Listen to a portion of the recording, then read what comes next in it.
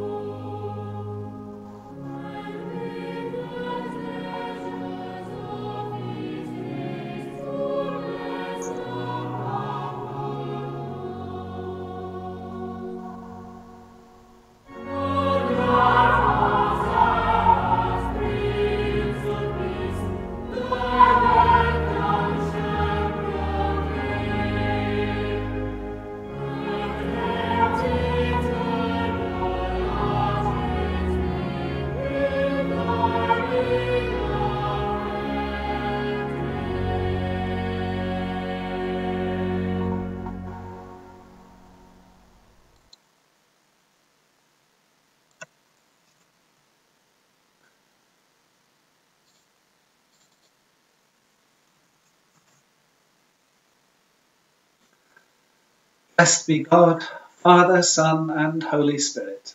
And blessed be God's kingdom, now and forever. Amen. We are gathered together as the family of God in our Father's presence, to offer praise and thanksgiving, to ask forgiveness of our sins, to hear and receive God's holy word, to pray for the needs of the world and to seek God's grace, that through Jesus Christ our Lord, and in the power of the Holy Spirit, we may give ourselves to God's service. Return to the Lord, who will have mercy, to our God, who will richly pardon.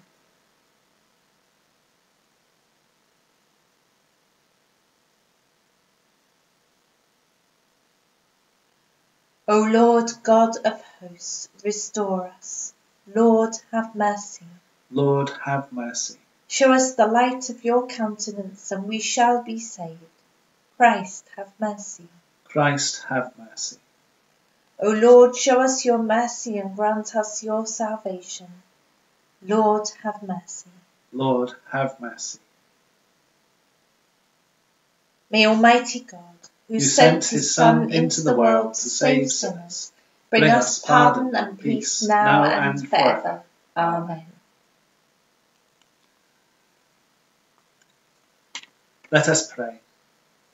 Stir up our prayers, Lord, and hear us, that they who are sorrowful and suffering may rejoice at the advent of your only begotten Son, who lives and reigns with you in the unity of the Holy Spirit, one God, now and forever. Amen. Our first reading is from Paul's letter to the Philippians. Rejoice in the Lord always. I will say it again, rejoice. Let your gentleness be evident to all. The Lord is near. Do not be anxious about anything, but in every situation by prayer and petition, with thanksgiving, present your requests to God. And the peace of God, which transcends all understanding, will guard your hearts and your minds in Christ Jesus. The word of the Lord. Thanks be to God. Hear the gospel of our Lord Jesus Christ, according to Luke. Glory to Christ our Saviour. John said to the crowds coming out to be baptized by him, "You brood of vipers, who warned you to flee from the coming wrath? Produce fruit in keeping with repentance. And do not begin to say to yourselves, 'We have Abraham as our father.' For I tell you that out of these stones God can raise up children for Abraham. The axe has been laid to the root of the trees, and every tree that does not produce good fruit will be cut down and thrown into the fire." "What should we do then?" the crowd asked. John answered, "Anyone who has 2 shirts should share with the one who has none, and anyone who has food should do the same." Even tax collectors came to be baptized. "Teacher," they asked, "what should we do?" "Don't collect any more than you are required to," he told them. Then some soldiers asked him, "And what should we do?" He replied, "Don't extort money and don't accuse people falsely. Be content with your pay." The people were waiting expectantly and were all wondering in their hearts if John might possibly be the Messiah. John answered them all, "I baptize you with water, but one who is more powerful than I will come, the straps of whose sandals I am not worthy to untie. He will baptize you with the Holy Spirit and fire. His winnowing fork is in his hand to clear his threshing floor and to gather the wheat into his barn, but he will burn up the chaff with unquenchable fire." And with many other words, John exhorted the people and proclaimed the good news to them. Give thanks to the Lord for his glorious gospel.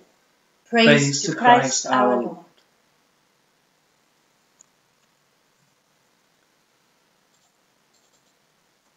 The phrase that really stood out for me in this reading, the gospel reading, was, "What then should I do?" And again, the people ask, "What should we do, teacher? What should we do?" And I have to admit to feeling a bit sorry for this crowd of folk who come out to be baptised by John. Aren't they ideal converts? They're not only coming to him for baptism, but they keep asking him what they should do. But John's response is pretty fierce. "You brood of vipers, who warned you to flee from the coming wrath?" All of us will have experienced at some point, I should think, the type of preaching that doesn't sound like good news, but rather that we are being berated. And many of us will know too of people who have been put off church and even faith because they've gone to church and come out feeling bad about themselves. So I hope I would never feel tempted to say, "You brood of vipers," to anyone. But the amazing thing is that the crowds did flock to John. They knew that behind those words, this was good news, that there was good news to hear from him, good news that would make a difference to their lives, good news that would set them free from all that had gone before and from all that had separated them from God. John came to the people preaching the need to repent, but there was also a promise of hope, a promise that one would come after him who would baptize them with the Holy Spirit and with fire, with power, Jesus, the righteous judge. And we too can be confident that when we come to Jesus in repentance, trusting in his power to save us, asking him, "What should I do?" he will bring his power to bear in our lives, enabling us to bear fruit that lasts. And note too that the repentance asked by those who come to John is actually quite simple. As they ask, "What should we do?" John responds to each different group in a way that meets their needs exactly where they are. He doesn't demand huge or impossible or strange things from them, but simply from the tax collectors that they shouldn't collect more than they should, from the soldiers that they shouldn't use their position to make more money for themselves, and to the people in general, the one who has clothes should share, and the one who has food should share. It is in these things, John says, that the fruits of their repentance will be evident. What a simple gospel that is. Do the things you know you should do, and you will be blessed. And I find that good news indeed. The God who calls us to repentance through the words of his prophet and through his Son deals with us gently and kindly. The fruit we are asked to bear is manageable for us. It's very easy for us, because of how we construct God in our minds, to imagine that God, if we ask him, "What should I do?" calls us to make great sacrifices or change our lives altogether. But just as John, speaking on God's behalf, knew what each of those folk needed to hear, God, who made us and knows us inside out, knows what we need to hear in order to bear fruit. And he will let us know if we ask him, "What should I do?" So God deals with us gently and kindly. That's the first bit of good news. And secondly, when we do ask him, "What should I do?" and listen, the Holy Spirit will come upon us with power and enable us to stop doing those things we shouldn't and start doing the things that we should. We may expect huge things of ourselves and set ourselves up to fail, but God doesn't. God looks at our heart. If we keep asking him, "What should I do?" he will not let us fail, but rather show us, teach us, through his Holy Spirit, how we need to change in order to bear the fruit that lasts. So in the words of Paul, rejoice indeed, and don't be anxious about anything. Trust in the one who saves, and his peace will guard your heart, even as you are changed from the inside out.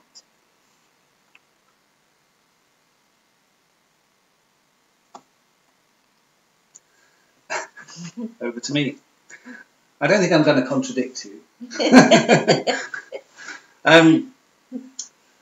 So my thought on these readings. I found the reading from Philippians and from Luke in some ways strange companions.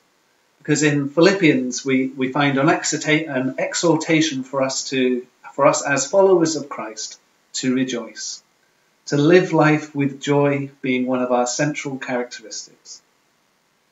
Whereas in Luke we find John the Baptist fulfilling his calling, which is to call the people to repentance, to exhort people to live just and holy lives, to demonstrate that they are God's people rather than just relying on their birthright. That's why John the Baptist says, "Don't start saying that Abraham is my ancestor." Nonsense. Anyway, instead, show the God that you follow.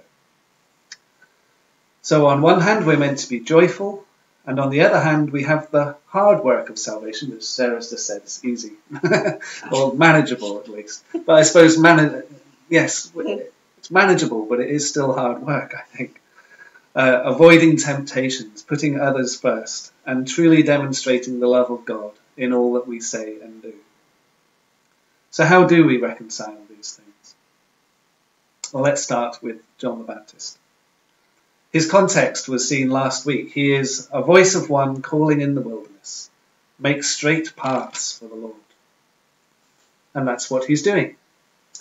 He's doing it in a style very similar to the Old Testament prophets. He's often thought of as the last of the Old Testament prophets, although he is in the New Testament. So there you go.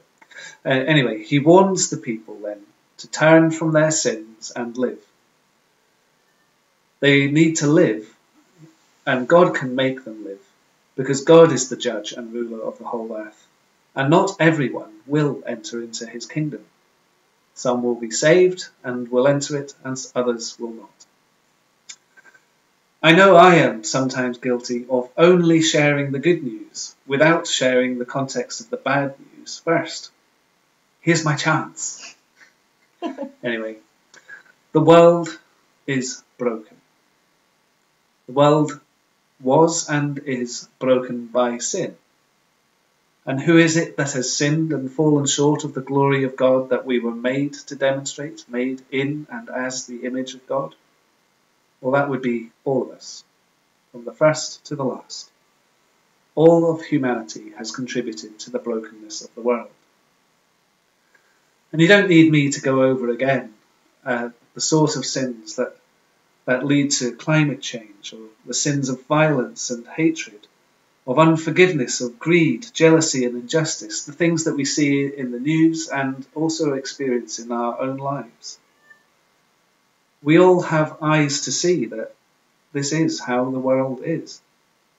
And we all have minds and consciences that say this is not the way the world is meant to be. And so folk come out to the wilderness to hear John, and straight-talking John tells them exactly how it is. You need to turn to God, because the day is coming when you will be judged, and the axe is ready. Are you producing good fruit? Because if not, the tree will be cut down and thrown into the fire. So these folk from different backgrounds ask him questions. What must I do, as Sarah was saying? And I, too, like Sarah, am struck by the simplicity of his answers. The crowd ask, what must we do? And John the Baptist replies, be kind. Share your excess food and clothes with those who have none. Tax collectors ask, what must we do? John replies, well, you can be a tax collector, but you need to be a kind one, no stealing. Soldiers ask, what must we do? Well, be soldiers, but don't be bullies. You're paid enough as it is. And I think the strange thing is that, of course, these people knew all this already.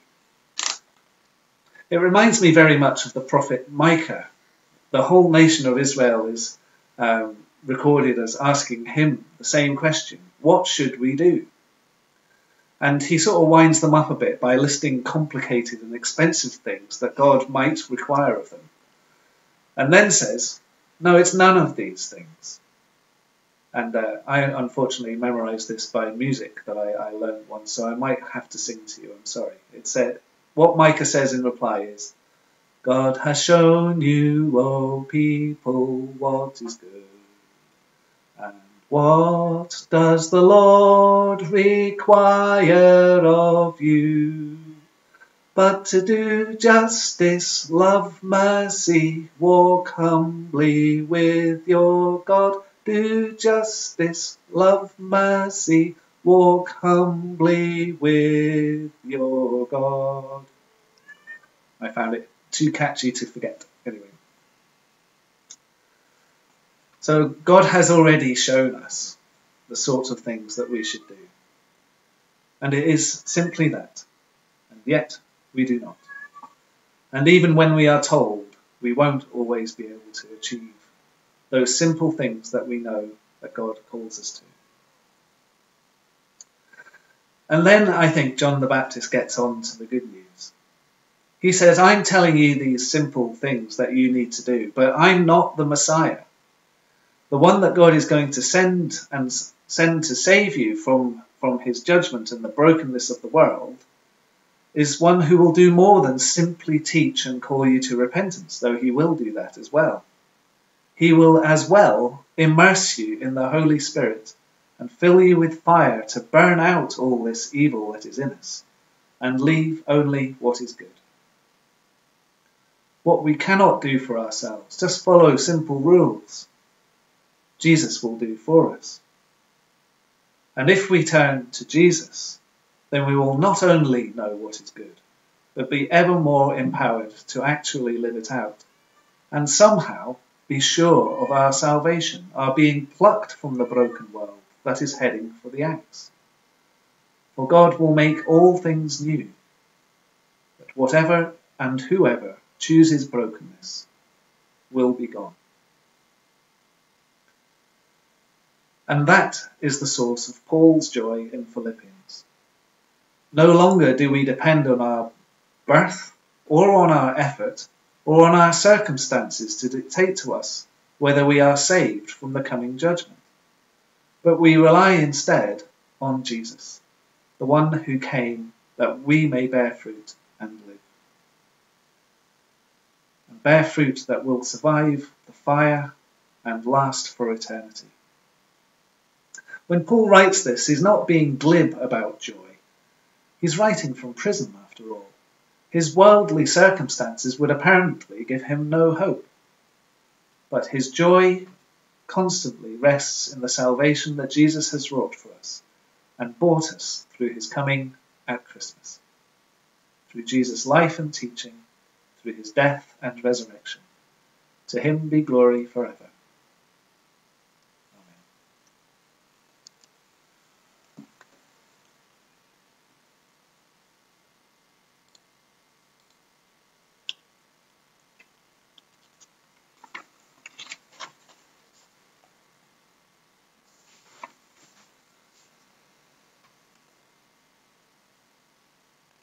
Let this mind be in you which was in Christ Jesus. The The divine nature was his from the first, yet he did not grasp at equality with God. He emptied himself and became like a slave. Taking the nature of man, he was revealed in human form. He humbled himself and became obedient even to death, death on a cross. Therefore God has raised him on high and has given him a name above every other name, so that in the name of Jesus every knee shall bow in heaven, on earth, and in the depths, and every tongue confess that Jesus Christ is Lord, to the glory of God the Father. Amen. Let us pray.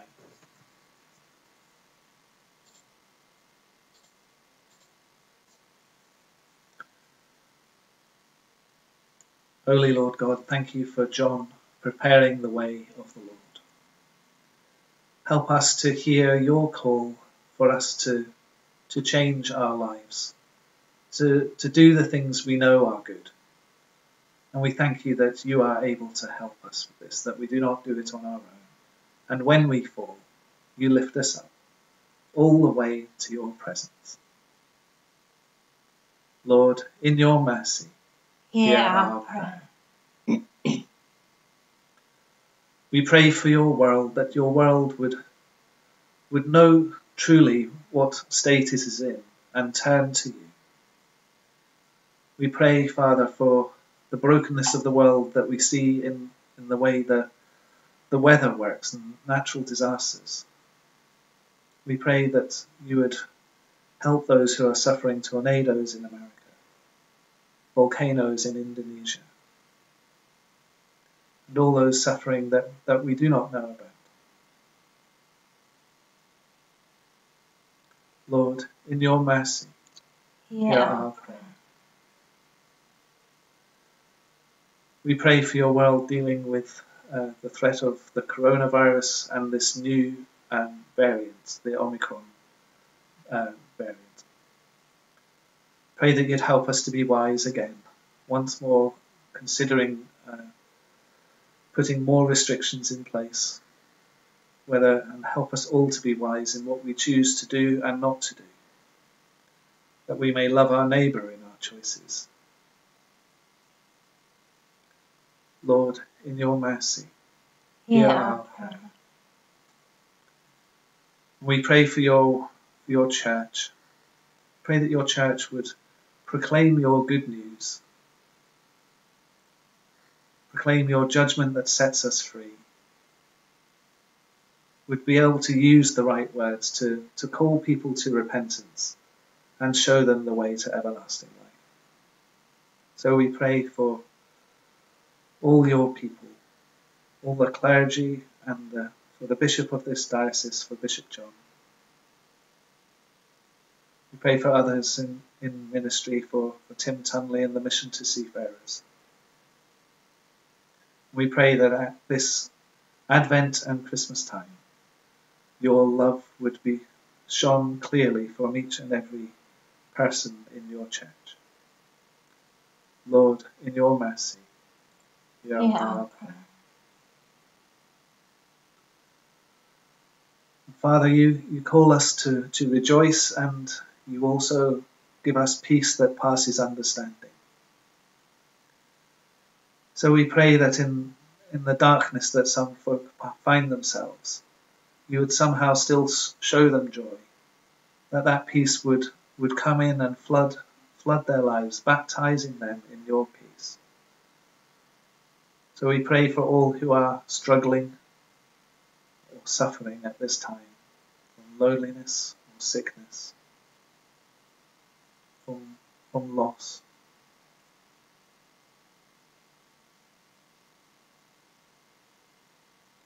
We pray also for those who have recently died, that they would know that peace in an eternal way.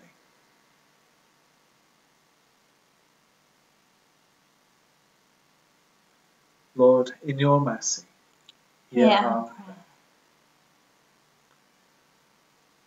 Lord God, we ask all these prayers in Jesus' holy name, knowing that you hear them and answer them quickly.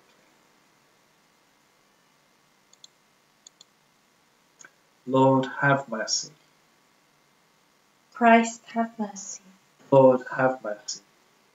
Our Father in heaven, hallowed be your name. Your kingdom come, your will be done on earth as in heaven. Give us today our daily bread. Forgive us our sins as we forgive those who sin against us. Do not bring us to the time of trial, but deliver us from evil. For the kingdom, the power, and the glory are yours, now and forever. Amen. We meet in Christ's name. Let us share his peace.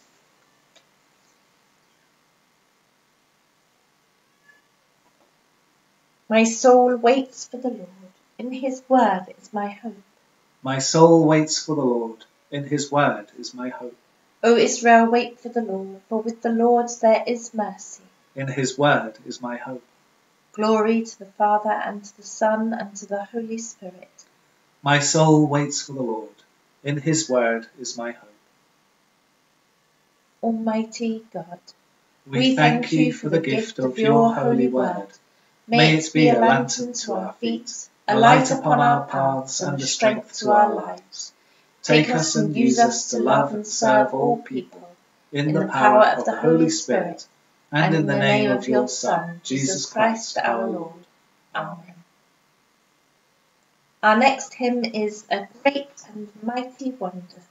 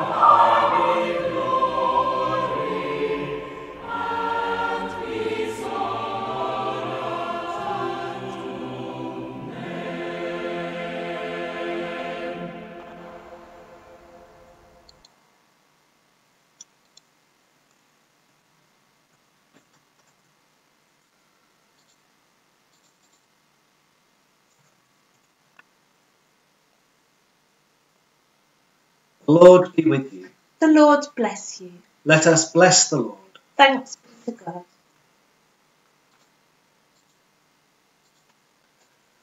Christ, the Son of Righteousness, shine upon you and scatter the darkness from before your path, and the blessing of God Almighty, the Father, the Son, and the Holy Spirit, be among you and remain with you, now and always.